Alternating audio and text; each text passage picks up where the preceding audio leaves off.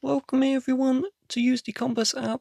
Some of the features have actually gone over time, but on the newer softwares, you can see here you tilt for the northeast southwest, and if you tap on the screen, you can save your bearing. So if you want to go back to it, you can always go back. You see the two lines here and the other two lines.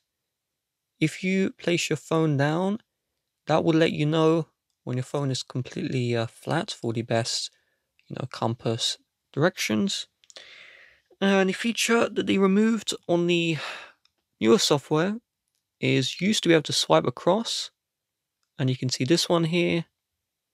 And if you place your phone completely flat, 0, see if I can do this one, give you a nice green, and I'm failing to do it.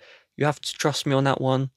And if you keep on tilting your phone, you can see here the degrees. There you go, there's the green.